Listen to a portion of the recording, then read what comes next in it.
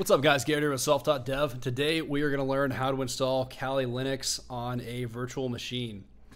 I'm going to have all the links you need in the description if you can't read the links up here, or if you just want to click those to get to it faster. So anyway, first step, we're going to go ahead and download our virtual machine. If you've already got a different one installed, you can go ahead and skip this step. I'll have a timestamp in the description to where we get to the Kali Linux part. But otherwise, we're going to go to Oracle to download Oracle's VM. If you click the link in the description, it'll bring you to a page just like this.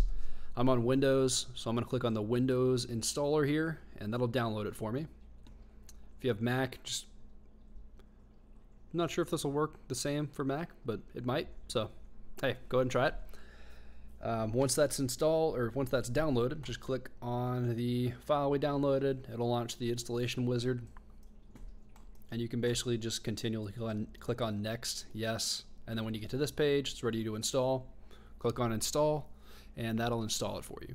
I'm not going to do that because I've already got it installed. So I'm going to go ahead and cancel out of this and close that. And then next, we're going to go to kali.org/downloads, or just kali.org.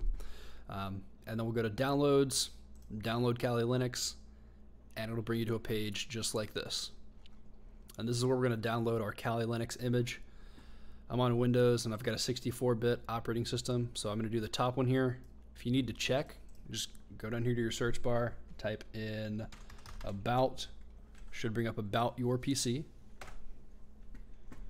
And then right here,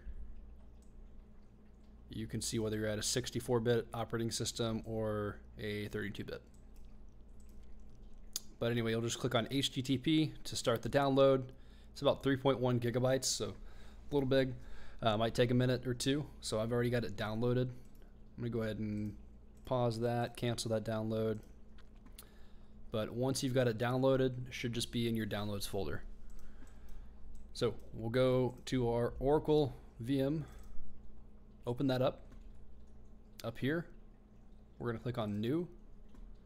And then for name, we can just name this Kali Linux. And this will automatically switch to Linux for us because it is smart and reads what we're typing. But in the version, we're going to switch that to other Linux because they don't have Kali Linux on here. We'll click on Next. And this is where you allocate how much RAM you want it to have.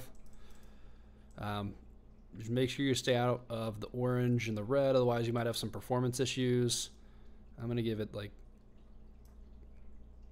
right there. And then if you want to make a hard disk for it, you can create a virtual hard disk. I don't, so I'm just going to go do the top option here. Click on create, click on continue, and then it's got our little virtual machine built. Now we basically put in a CD. So we're going to go to storage right here which says optical drive empty. Click on that. Click on choose disk image. If you're not already in your downloads folder, just go to downloads and it should have your Kali Linux image just sitting here. So double click on that and that'll basically put the CD in for us.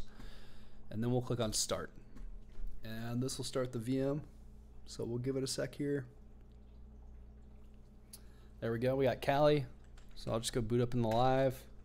Just press enter. And then this is Kali basically starting up for us here.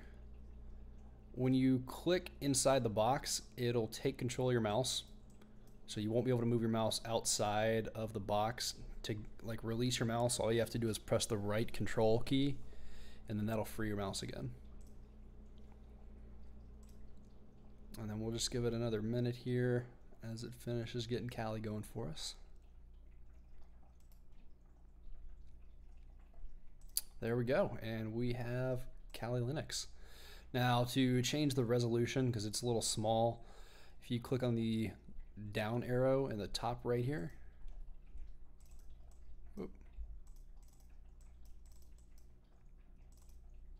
there we go.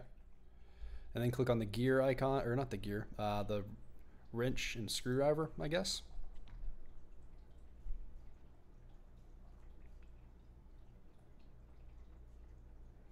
And then this options menu should come up. We'll just go down to the bottom, go to devices, and it should have displays here. from the resolution. You can change that to whatever resolution you want. I'm gonna go with like the 1280 by 1024. Just hit apply, and then you can click keep changes. And then we'll extend that a little bit, make that full screen. And then we are good to go. We've got Kali installed. If you want, you can go to the terminal. Let's do apt-get update.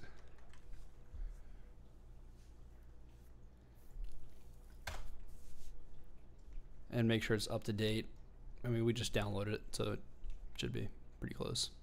But hey, that's how you get Kali Linux installed in a virtual machine. If you guys have any questions, let me know in the description below. Not the description, the comments below. We have Discord. If you want to come hang out in the Discord, I'll post a link in the comment in the description as well. And I will see you next time. Peace.